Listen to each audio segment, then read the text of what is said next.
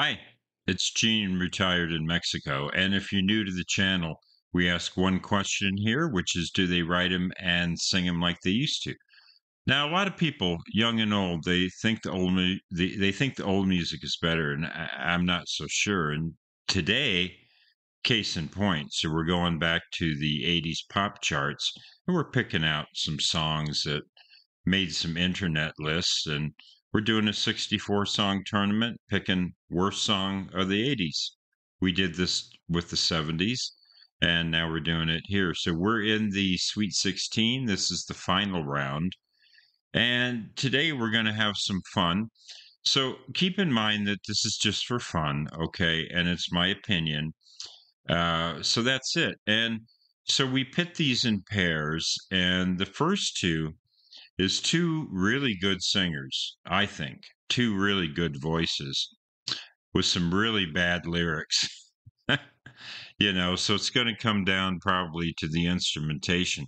But in this first pairing, it is Bette Midler, Wind Beneath My Wings, versus Mike and the Mechanics, plus sign, Mike plus the Mechanics, The Living Years. Now, it's kind of a bit of a tough choice. Just I really like Bette Midler's voice. I like Paul Carrick's voice. So yeah, but the lyrics are just poor. So we'll start with the Bette Midler.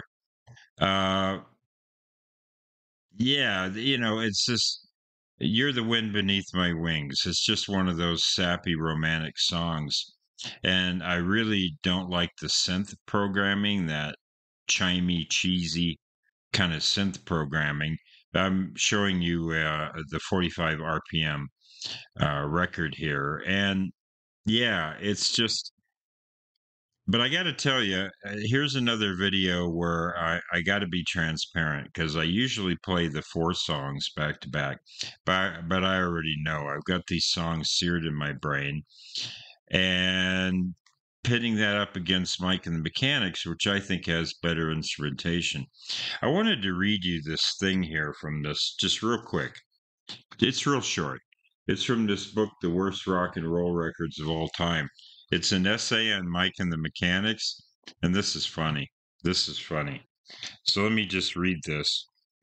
Uh, the idea behind the living years is simple and straightforward. A grown man mourns the death of his father and ponders why they weren't able to reach a rapprochement while the old man was still alive. It's not an original idea, but it is a notion that in the right hands can lend itself to some interesting permutations.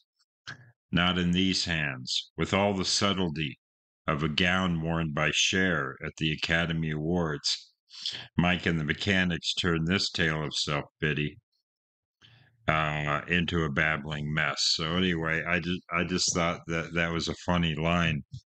Um, yeah, and I agree with that. But you know what? The instrumentation, Mike Rutherford from Genesis, Paul Carrick, all these guys, it's just better. So I'm going to advance the Bette Midler because yeah, that synthesizer programming is really, really poor. All right, so the next pairing is another really great singer up against somebody who I don't think is such a great singer. We've got Whitney Houston, The Greatest Love of All.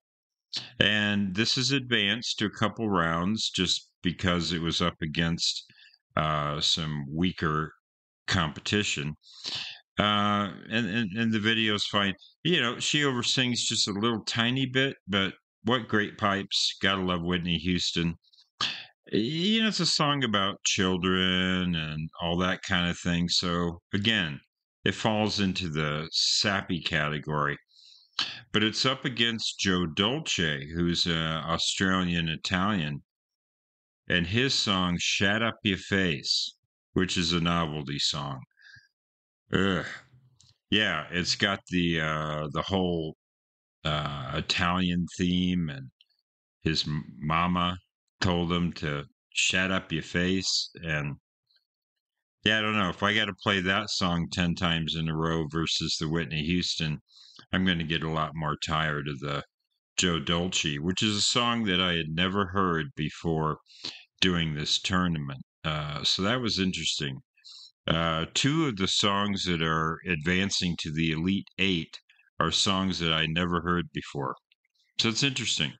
So we're going to advance Joe Dolce, and that's it. If you like what I'm doing, hit that like or subscribe button.